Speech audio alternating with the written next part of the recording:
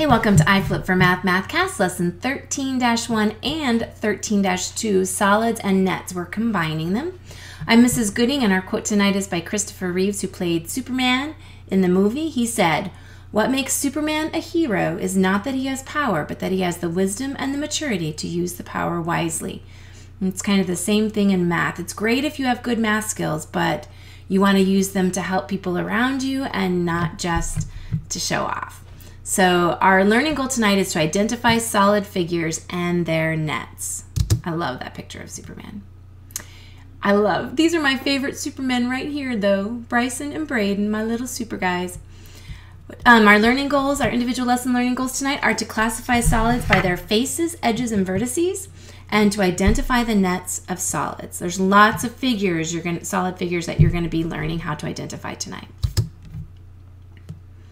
Here's our vocabulary. Faces are the flat surfaces that make up each side of the model. Let me show you what I mean. If you look at me right now in the picture, this is a face right here, this flat surface, and each of these are faces, and you can count them, and then you know how many faces this solid figure has. The edges are the line segment where the faces intersect. So here's a face and here's a face, and where they meet is the edge. There are lots of edges on this shape. Edges that go around the base and then edges that connect the faces on the side. So these are the bases and these are the faces. It's kind of silly, but it's fun. The vertices are these points where the line segments where the edges meet. So here's a vertex and a vertex and a vertex, and when we have more than one, we say vertice. So we would have 1, 2, 3, 4, 5, 6 vertices on this figure. I put some pictures of some different solid figures up there. You can see a rectangular prism and a cube and a square pyramid and a cylinder and a sphere and a cone. So we're going to start off with a cube. There's a Lego Superman. Scott, that's for you. I think you're the one who told me they had those. There's a cube. We've talked about cubes before. We have a cube here. A cube is a solid figure where each of the edges are the same length and all of the faces are the same length. So when you look at a cube, this is what it looks like solid. And then when you open it up to see the net of the cube, I can unfold all of the pieces and I get a figure that looks like this. It looks a little bit different than the net that is on the screen, and that's okay. As long as you have 4 faces going vertically, these two could be anywhere. As long as you have one on each side, this one might be down here. These two might be right here. You might have one here and one here. They can be anywhere as long as you have one on each side of that vertical line of faces. So, put my cube back together.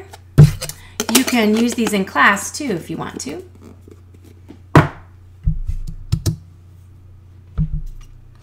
Now we're talking about prisms, and a cube actually is a prism. It has a square, has 2 square bases. You just can't tell which ones are the bases and which ones are just the faces that go around. But here's a rectangular prism. It's called a rectangular prism,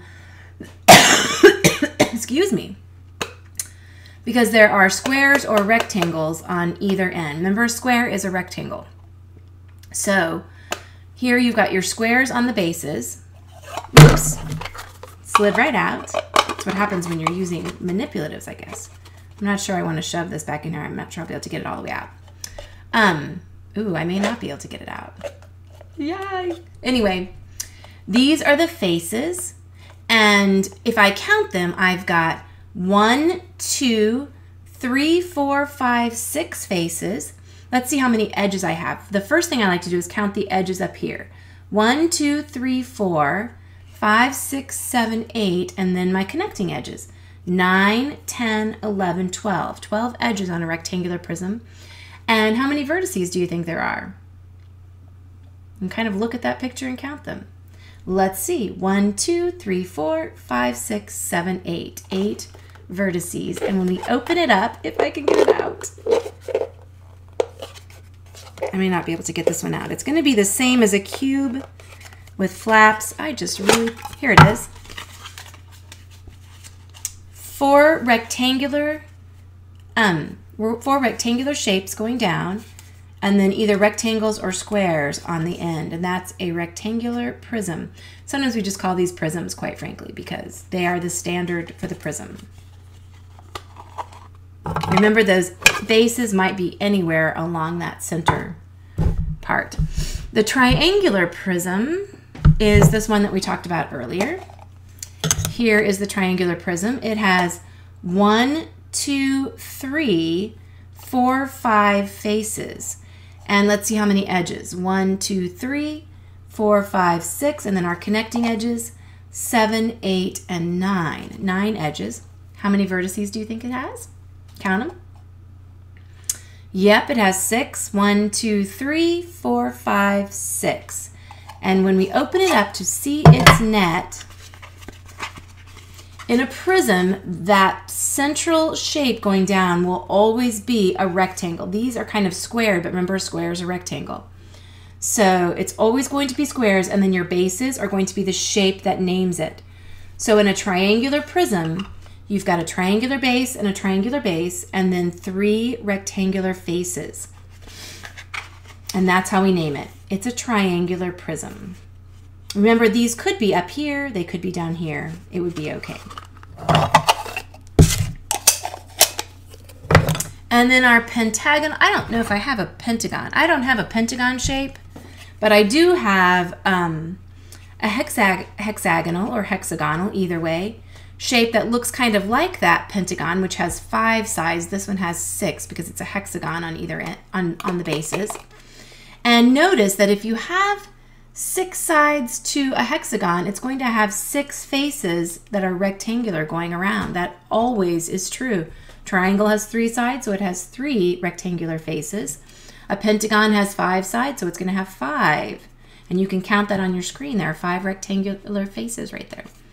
When you open this up, and you can come to class tomorrow and count the edges, vertices, and faces, but here's what it looks like. Remember, these could be anywhere along any of these rectangular faces, just so long as you've got one on each side. They don't even have to be next to each other.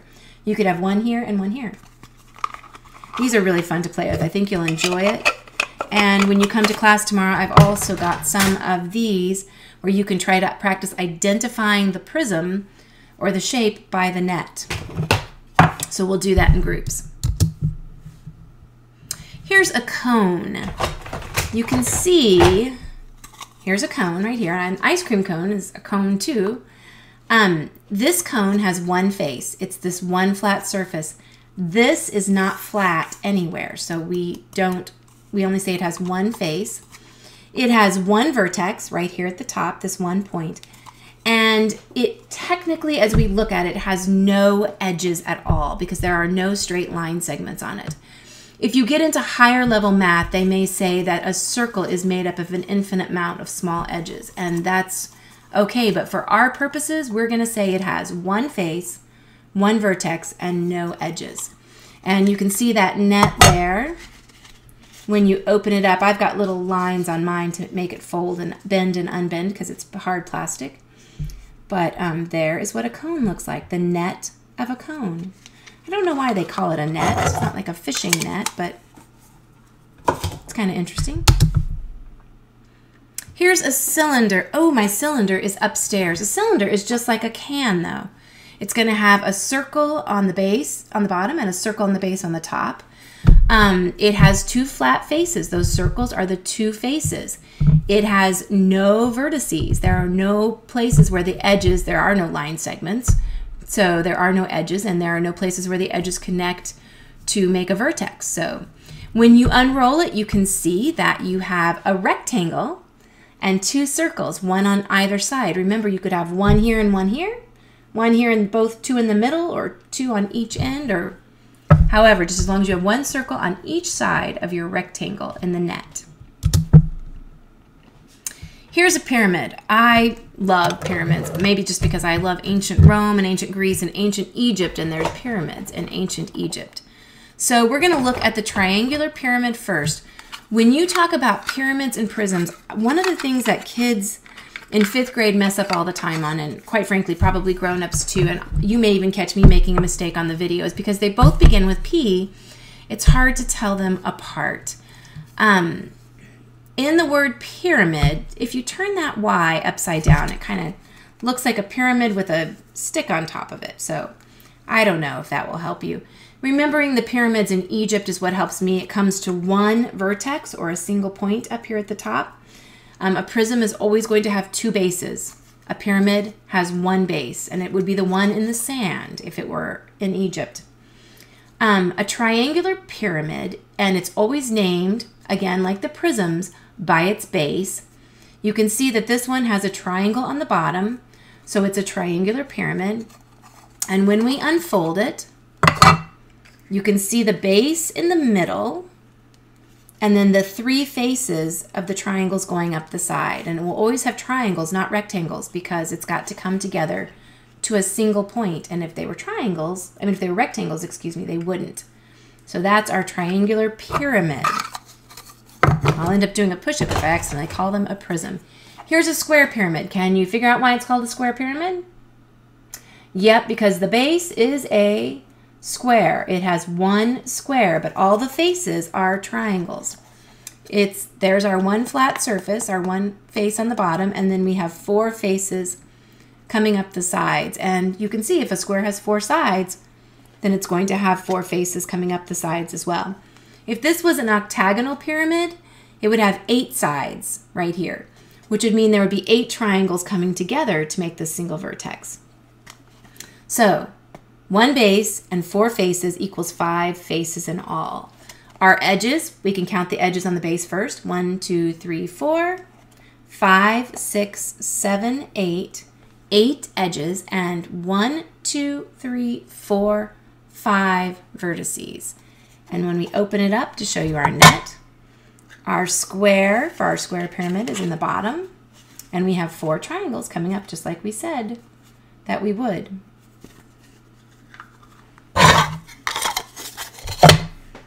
Okay, I was going to see if we had any different ways of showing. I've got solid figures everywhere. Here's some practice. Classify the shape that's right next to it. Pause it and push play when you've written it down. Did you write triangular prism? We know it's a prism because it has 2 triangular bases and then 3 rectangles going around. Because it comes to 2 vertices at the top, 1, 2, not a single vertex. It comes to 2 like a tent almost. It's a prism, and it's named after its bases, which are triangles, so it's a triangular prism. How many vertices are there on a cube? Pause it and push play when you're ready. Did you write 8?